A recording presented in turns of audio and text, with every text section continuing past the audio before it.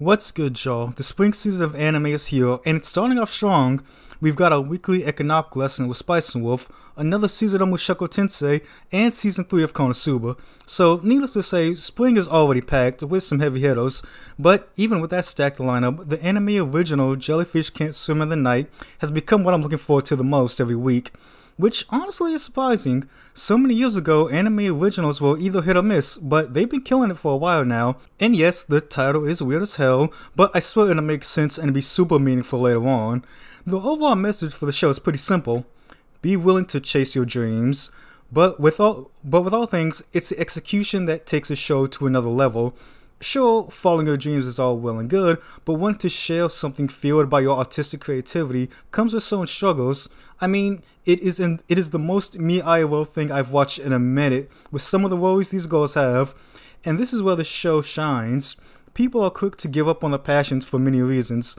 Some have to face the reality of abandoning the uncertainty of a creative path work for something that's more stable, or maybe they change directions because it's not what's expected of them. Breaking from the norm of going to school and getting a quote-unquote regular job can be scary simply for the fact that there is no playbook, or even just the fear alone of putting your work out there can stop someone.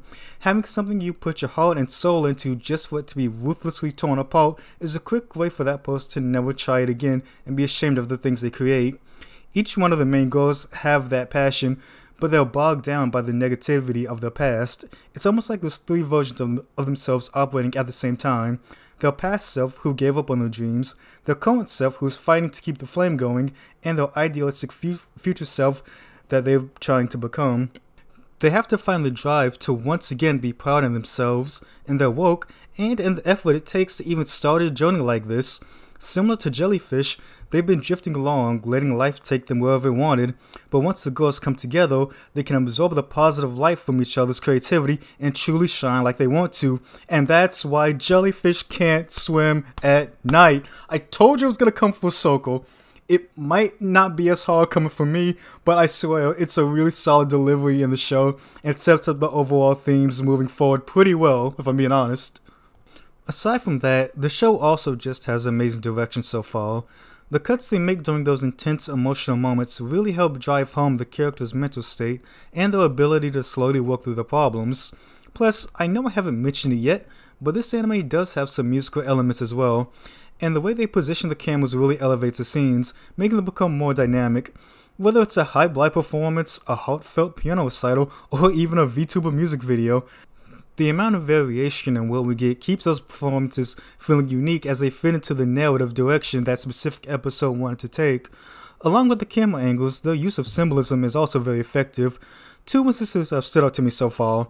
First, going back to that thing I said about following the expected path in life, we can see Mahiru being forced to choose her costume for Halloween.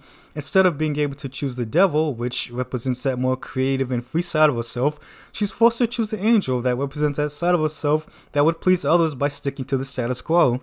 What's even more funny is that the devil costume was picked up by the person who was responsible for setting her free and giving her confidence to walk down that path once again. The other moment being Kiwi dumping all of her money into the game she's playing. It's not her just buying things to make herself feel better, it's that her invincible persona was shadowed, so she's coping by making herself feel powerful any way she can, and by leveling up in that game enough. Little moments like these in the show add so much to the level of storytelling and deepen their journey as each of them overcome their past trauma. I know we're only 3 episodes in at the moment, but Jellyfish Can't Swim in the Night is quickly becoming one of my favorite non-sequel anime this season. It's able to touch on emotions that I think everyone has experienced in one way or another, while also serving a reminder that your dreams don't have to stay dreams as long as you're willing to fight for them. So, that's what I think. I'll be looking forward to this show every week. Let me know what you think if you started it, or if this has convinced you and you're willing to give it a shot now. And subscribe if you want to chill and talk about anime with me.